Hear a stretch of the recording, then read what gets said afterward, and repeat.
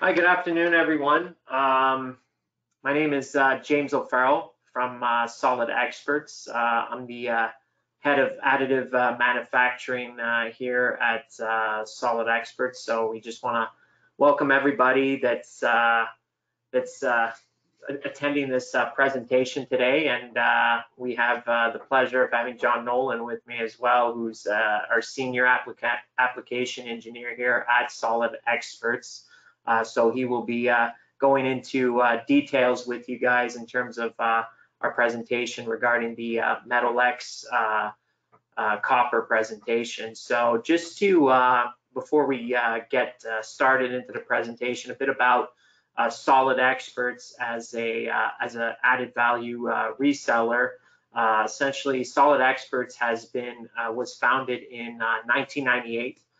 We have a large team here of combined with consultants, application specialists, salespeople, and just an overall great team of engineers as well to kind of service you, whether it's on the design side or on the additive manufacturing side. We have offices that are located in Montreal, Quebec City, and Nashua, and now we've expanded as well into Ontario. So we're expanding more and more in the Eastern Canada. We're 100% dedicated to 3D design solutions. Our team holds over 250 technical certifications, and we have over 3,800 satisfied customers with SolidXperts. Just a bit about an added value here at SolidXperts. When it comes to today, we're going to be talking more about 3D printing, but as a reseller for SolidWorks as well, we can really bring the design to manufacturing back to life. So when it comes to our team that's experienced with SolidWorks and now the 3D experience, these are things that we can bring as an added value in terms of providing great insight in terms of providing parts that'll be optimal for you on the 3D printing side due to industry experience like John Nolin. So from there, I will pass on the ball to John Nolin. And by the way, if you see any value in this presentation today, feel free to reach out. We could do a more customized presentation. And as well, if you're looking to go a little bit more in depth, we do provide sample parts, and we are able to kind of quantify the bill of materials, the time, and see if this is a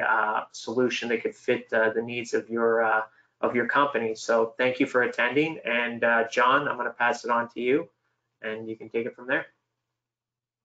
Very good. Thank you, James. For those who aren't familiar with me, I'm John Nolin. I'm the Senior Applications Engineer.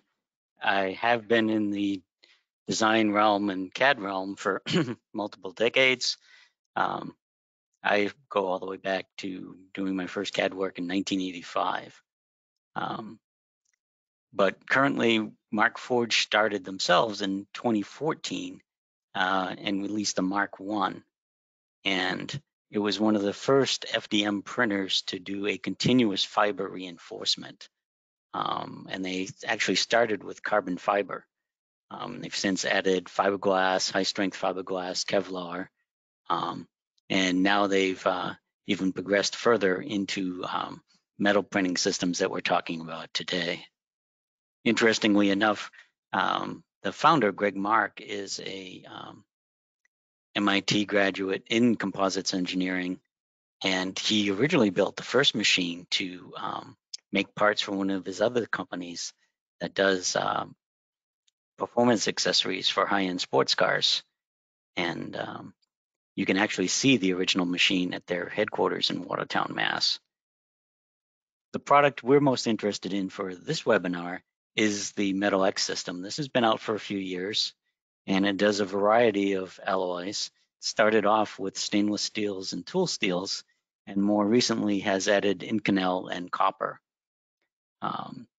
It can be used to quickly produce solid metal parts for tooling, low volume production runs, specific prototypes, and custom fit. And that's part of what we're going to talk about today with the custom copper heat sinks. The Metal X printer is sits on a desktop much like any other FDM type machine. It is a FDM type process. The metal powder is encased in a combination of wax and resins, but is developed or printed from a spool like regular FDM filaments. And then we'll see that it is in fact centered down to be the solid metal part. The process is actually similar, or materials are similar to what's used in the MIM process now. If you have a current generation smartphone, the lightning adapter or USB-C adapter in your phone is generally made with a MIM process, metal injection molding. For the Metal X process, they call it ADAM, atomic diffusion additive manufacturing. The printing process is just the first step of it. From there, the part is removed from the printer and goes into a separate washing station. This is a solvent-based vapor degreaser station, something similar to what you would see in high-end aerospace manufacturing or medical product manufacturing. And then from there, after it's dried from the washer, it goes into a full sintering oven. And Markforged has in fact built their own oven, specialty purpose for this process and platform. The ovens are much smaller than the MIMS ovens that you would otherwise need to buy, and they can have better control over them through the Eiger software that we'll see. When a metal part is printed initially in the Metal X printer, again, the geometry is a little bit swollen, roughly 20–21%, depending on the alloy. And again, it's a mix of metal powder, little bits of wax to kind of bind things together, and a bit of polymer that helps it go through the extruder process in the nozzle of the Metal X printer. After it's been through the washing station, most of the wax is all but gone. A little bit of the plastic polymer remains, and this is what we call a brown state part. This is somewhat fragile. However, you can finish it lightly with sanding or some sort of grit abrasive process to get a really fine finish on the parts. And then after the sintering, the part shrinks a little bit and becomes the fully dense part. Now, the solid metal density of the Markforged parts when finished with the sintering process is on the order of 95–96% of that of the solid ingot that you would buy otherwise. Now, the Eiger software processes that shrink rate for you depending on the part geometry and the alloy, and you just load up your normal tolerance STL file. You don't have to adjust it at all. The software that does the slicing handles all that for you. Again, you produce it in the standard size. You export it from your 3D CAD package, SolidWorks or otherwise. It prints slightly larger for you automatically. The chamber and the bed of the printing machine are heated to help with the process. From there, you remove it, wash it, and sinter it to get the as designed size. The rough tolerance on these are depending on the alloy and the print volume, roughly 5/1000ths of an inch plus or minus, again, depending on the part and geometry. Now, what we're particularly talking about today is the ability to print in pure copper. Markforged is the only desktop metal printing solution right now doing a pure copper alloy. It has full thermal and electrical conductivity, similar to standard wrought copper. And it's at a price point such that it's actually can be economical depending on the geometry. to print it rather than machine it in some cases. Markforged, by the way, is all Massachusetts sourced. The engineering and software production is all in Massachusetts. The material production is actually under their control, also in Massachusetts. And all of the part and assembly production is subcontracted out with various manufacturers throughout the state of Massachusetts. Now, in this case, I happened to have a little thermal study built in SolidWorks, and this was normally part of a thermal simulation test bed. And it happened to have a standard type heatsink, such that you would have on a CPU processor and so forth. And you can buy these aluminum extrusions in various lengths and cut them down to size and make a heatsink. Now, what I did is I then substituted one of the Markforged promo pieces that's roughly the same size and ran a thermal study both ways. Now, in the normal fan convection case, there is a 3-degree difference with the custom printed heatsink versus the stock aluminum piece that you would saw to size or what have you. However, what's interesting is notice that the printed heatsink is a little bit taller. It's got a good deal more vertical faces and at multiple orientations versus just the standard straight fin type heatsink that you're used to seeing.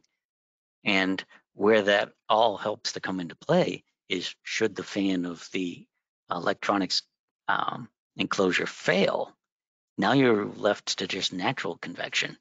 And here in particular, we get a significant difference in the ability for the custom printed heatsink to dissipate the heat naturally by nature of the amount of surface area able to be exposed in the general vicinity.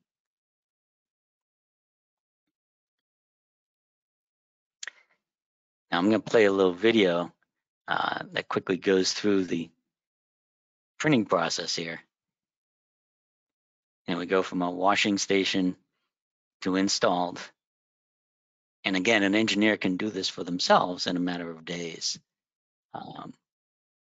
You don't need to subcontract out the manufacturer, send it out for production, get it back, inspect it, all that stuff. You can go from part design to printed part and usable part ready to be installed in just a few days. The copper is 99.8% pure. 1% of that is oxygen and iron, and then the 0.1%. Another 0.1% is the other constituents left over from the printing process. And interestingly, the copper, been meeting the ASTM standards for commercially pure, all the Markforged Metal X alloys fully meet the ASTM standards for the alloys after the sintering process. Even the steels and so forth, particularly the tool steels, all meet the full ASTM qualifications for their respective alloys. And part of the way that that's capable is through their printing process. Now, again, we've got our parts designed and printed just days. I happen to design in SolidWorks, and thus I can also render in our visualize software with the copper finish and so forth. Now, in the Eiger software,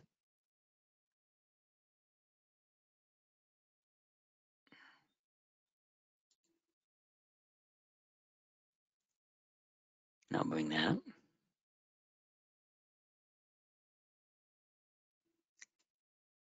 We have our printed heatsink that we uploaded as an STL file. Actually, I'll switch to the other view here. And here we've set the alloy for copper. In my case, I'm running on a Sinter 1. There are two different size sinter ovens with different capacities produced by Markforged.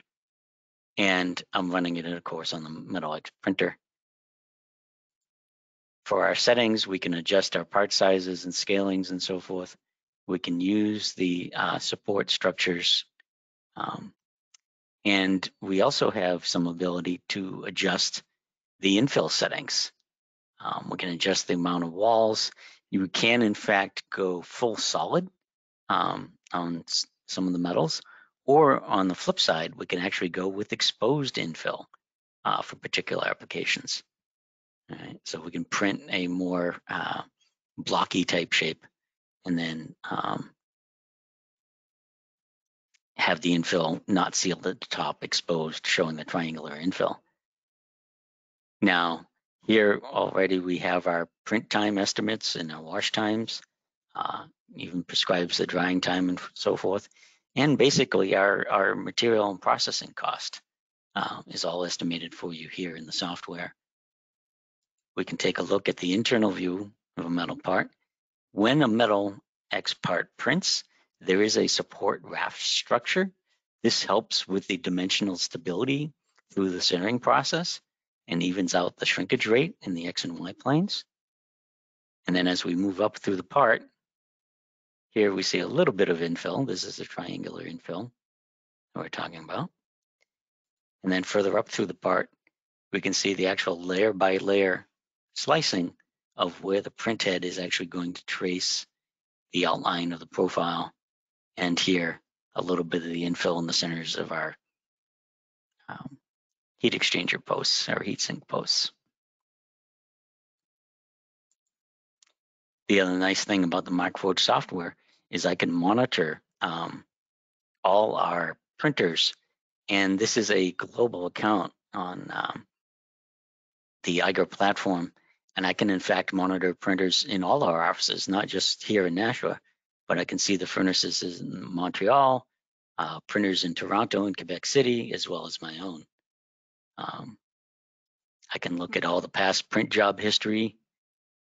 I can view all the parts that I've printed recently or my associates have printed, and I can filter on any of those for, in this case, our copper alloy, and see what has been printed with copper in the last several days to weeks to months. And there is a full dashboarding application and so forth that we can review the data for how much material we've been using, how much print time, all that sort of stuff.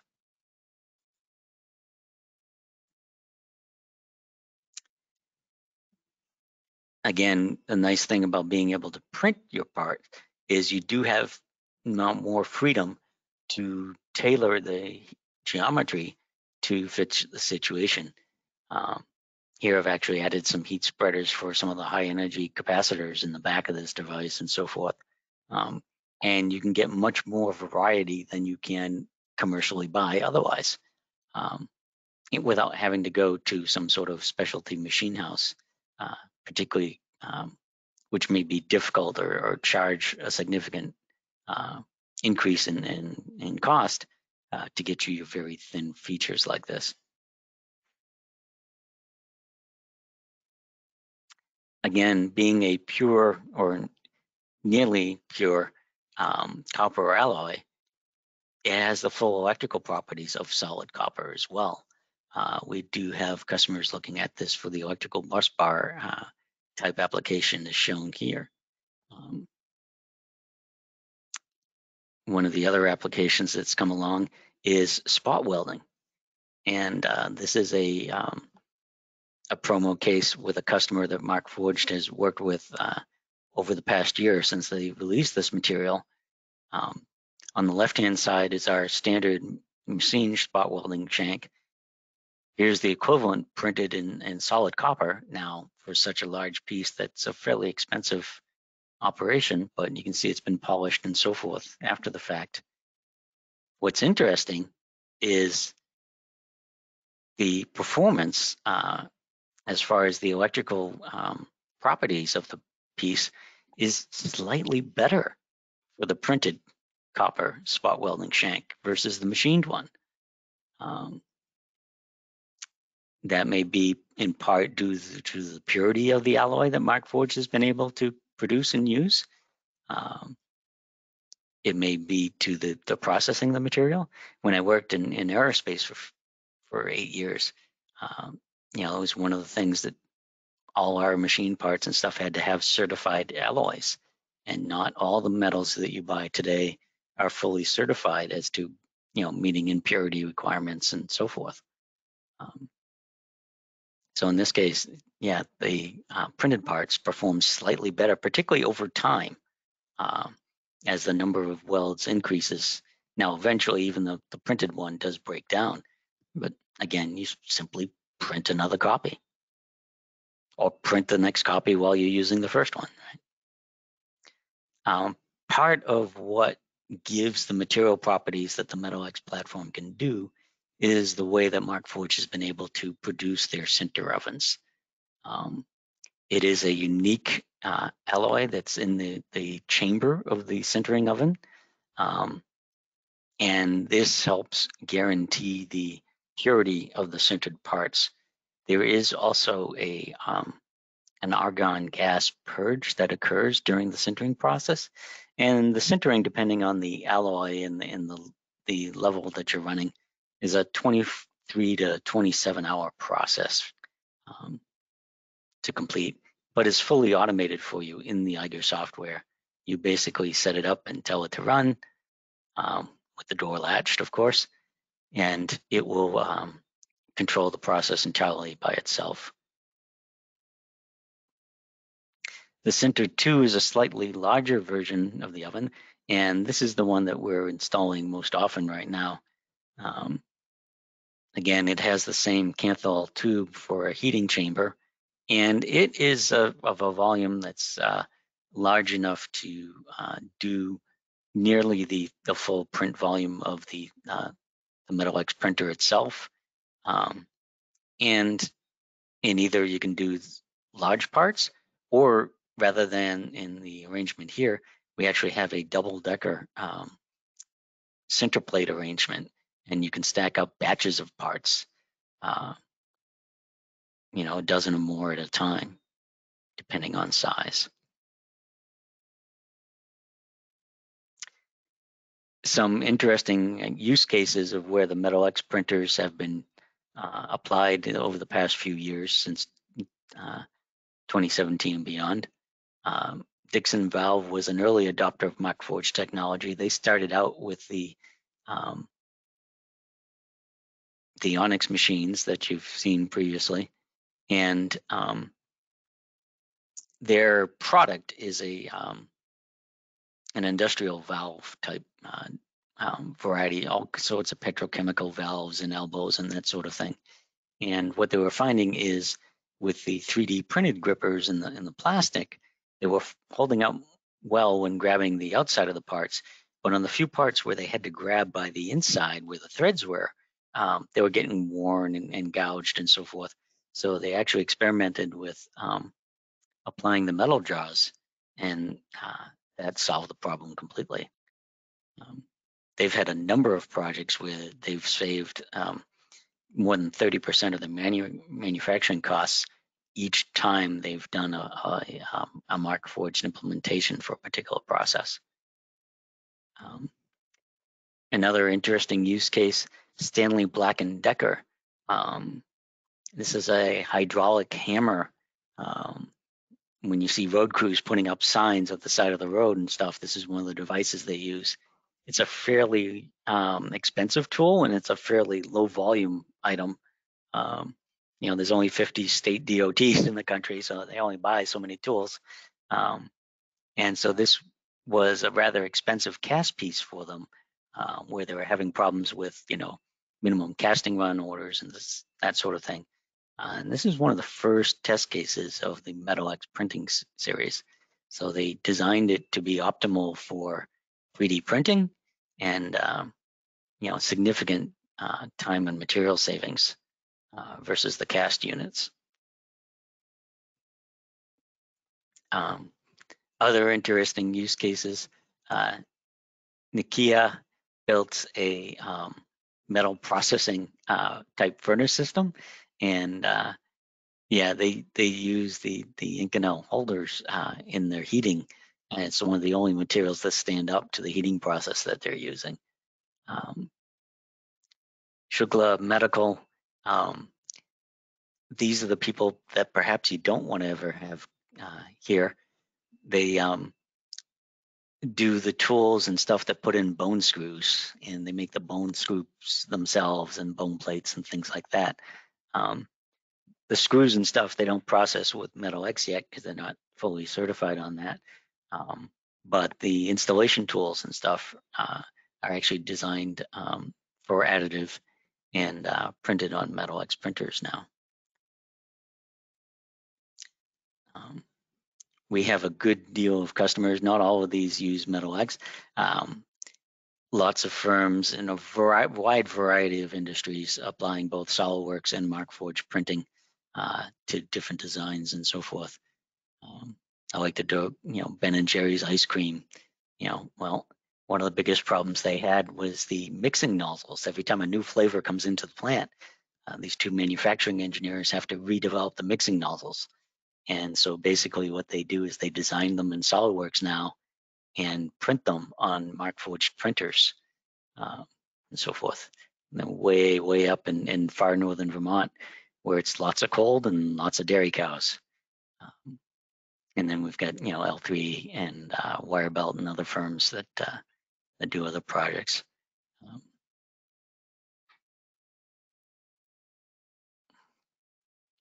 As James noted earlier, we have thousands of users and customers all throughout the Northeast. We cover the territory pretty much from the far Canadian Maritimes all through New England, Quebec province. Now we're expanding into Ontario, New York, and so forth. And particularly on the Markforged stuff, we can represent beyond that.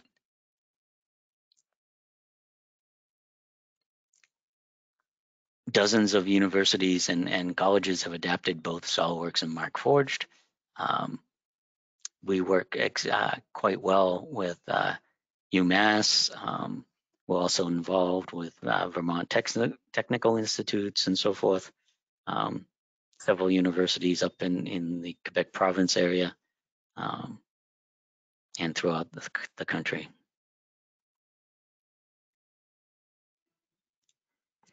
This was just a quick introduction of the Metal X printing, particularly related to the copper.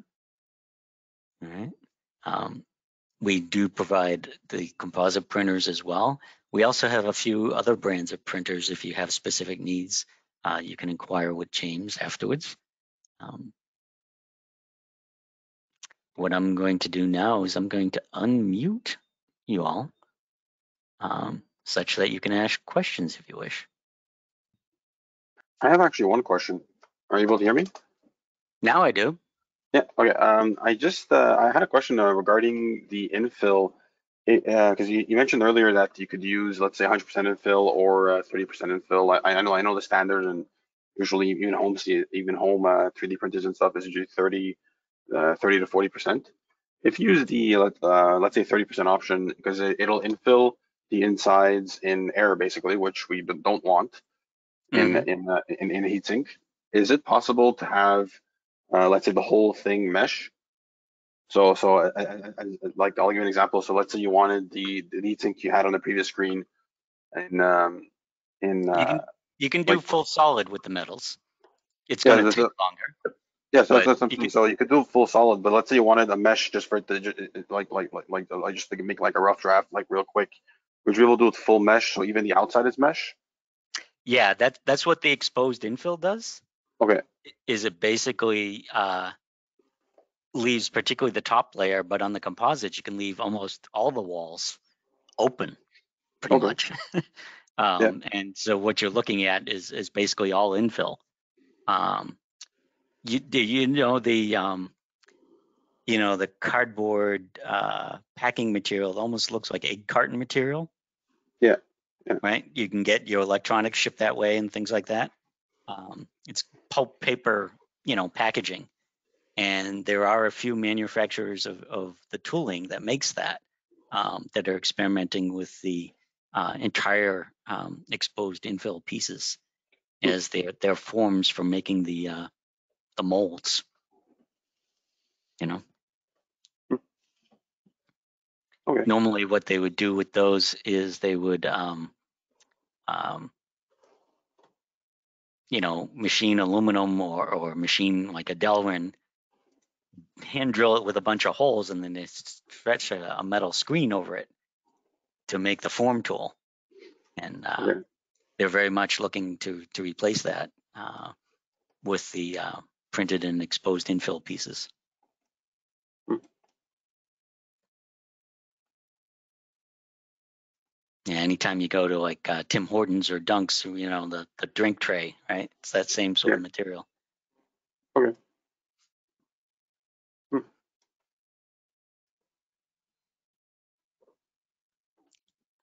Now, on some of the metal alloys, you don't have as much infill choices as we do on the composite pieces. On the composite, we can even, you know, switch it up with rectangular or hexagon infill. You can dial the density way, way down if you want to, and so forth. Little less flexibility in the metal because they're trying to improve on the sintering stability of it. They do find they have to set some practical limits on that. Anything else? That was it for me. Okay.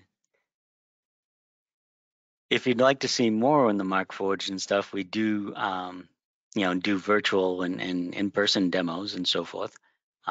We just had last week actually a series of demo days here in the office. James can arrange them up in the Quebec province area. And of course, there's all sorts of resources online relative to Markforged and so forth. There's actually, just like SolidWorks, a very active, you know, Facebook group and that sort of thing. A lot of their material on their website, they have blogs and other articles that you can take advantage of. And you can, in fact, if you were interested, you can start a Eiger test drive account, and basically just an email and a password, and you can load up STL files and slice them and see what it would cost to actually produce some of your pieces in a Metal X or even a composite Markforged printer. The Eiger software is the same for all the printers. So once you learn it and get comfortable with it, you can apply it to whichever printer you end up working with in the end. So, so John, is there anything else you would like to add to this presentation, or does this summarize the grand scheme of the Metal X for today? Yeah, that's the majority of it. There are applications where this could come into play. We've got customers who are in the thermal spray type businesses and so forth who are looking at, you know, adapting to a 3D printed type nozzle instead of their normal machined ones. Give them the ability to prototype new spray patterns and so forth easier than it would be to you know, machine those things and dial that in. So there's a number of applications coming forward. So, based off of some of the trials that we've done, because we've worked closely with some of our clients right now with the copper print, based off of what you've seen so far, I mean, what's the biggest takeaway of the copper material that you've seen with some of these parts that we've sent to some of our clients? Because we do offer the service. A lot of clients will either do evaluation parts with us, or they will outsource some runs just to kind of get familiar with designing metal printing parts versus machining, and then kind of do the outsourcing with us to kind of go through that trial. So what would you say is some of the biggest takeaways from the parts that we've done so far for some of our client base? One of the things is, like you saw with the spot welding shanks, if the conductivity for the pure alloy is every bit as good as you can get, if not better than wrought copper. And that's a big point for somebody like that industry, or EDM sinker electrodes and things of that nature, where the electrical conductivity is very, very important. Okay, yeah, no, absolutely. So, I mean, for anyone that's attended today, I mean, if you have, further questions, you can always reach out to John directly or myself, or at info solidexperience.com. Right now, we like we did, where I reiterate in the beginning, we're a design firm, but we also sell additive manufacturing solutions. So we have the best combination of both worlds. We have the SolidWorks experience, but also I forgot to mention our CATIA background as well, especially in the automotive industry and aerospace. We do work with solutions like Simulia as well for analysis, and have been in the software business for 35 years. So we do have a team that can support both on SolidWorks and just Deso products, whether it's SolidWorks, CATIA, or the 3D Experience, which is a cloud-based solution for design tools as well, and just overall collaboration with your company. So, I mean, when it comes to a complete one-stop shop, SolidXperts is there to support you with your 3D printing needs and 3D designing needs. And so, if you have further questions or want to know more, please feel free to reach out to John or myself, and we can do a benchmark for you. Or if you want to start outsourcing parts to us, we can do that as well, or just simply evaluate solutions like John said. You can go directly on the Markforged site, do the Eiger, download the Eiger software and quantify, but we can work in conjunction with you guys and maybe make some directions, because some kind of guidance as well, because of the fact that when you are designing your initial part, what's going to be one of the things that's going to stand out the most with 3D printing in metal is the support material, and where you want to properly position it in order to facilitate the post-processing of these parts. So that'll be probably one of the things that you'll want to keep in mind when creating your parts. So that's where we're there to kind of guide you through the evolution of metal 3D printing with the Metal X unit. So if anybody has any questions in the chat, feel free to answer. If not, thank you for your time this afternoon. Anybody have any questions?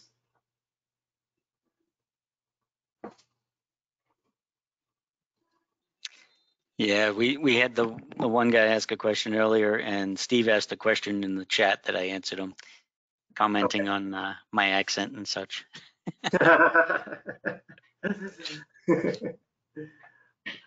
So he was commenting on your very distinguished accent.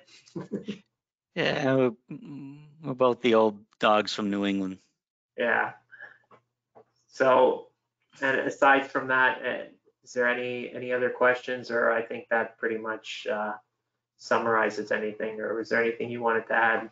Or, well, to your point, that yeah, there are design guides that we can either send or you can get through the Markforged website. yeah.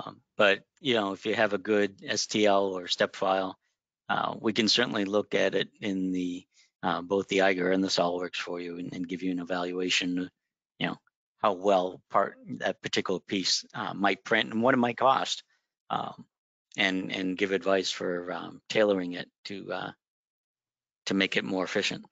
Yeah, absolutely. I think that's probably the biggest key, is that you know, you can get a lot of the information on the Markforged, but I think, yeah, sometimes it's best to go directly through us to kind of get that initial feel for the 3D printing, for the evaluations, especially when it comes to parts, cost, time, because we want the final design result to, you know, align with what is possible with metal 3D printing, because it's not quite exactly like machining a part. So there's some little nuances that we can, you know, provide some guidance on that, and get you the optimal part that you need to have success. And that's essentially one of the primary reasons why you want to have a reseller like SolidXperts with that kind of experience to kind of guide you and also